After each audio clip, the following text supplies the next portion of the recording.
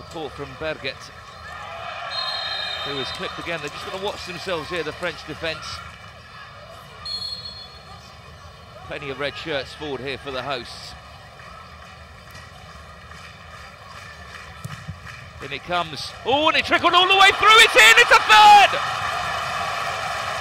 Thomas Rogne has really stretched the lead here for the Norwegians.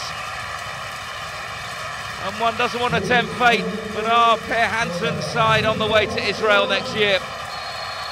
3-0 on the night, 3-1 on aggregate against the favoured French side. A straightforward free kick routine. It trickled all the way through and nobody followed up Thomas Rogne at the far side. And it was a free header into a virtually empty net for the Celtic defender. A fine finish, 3-0.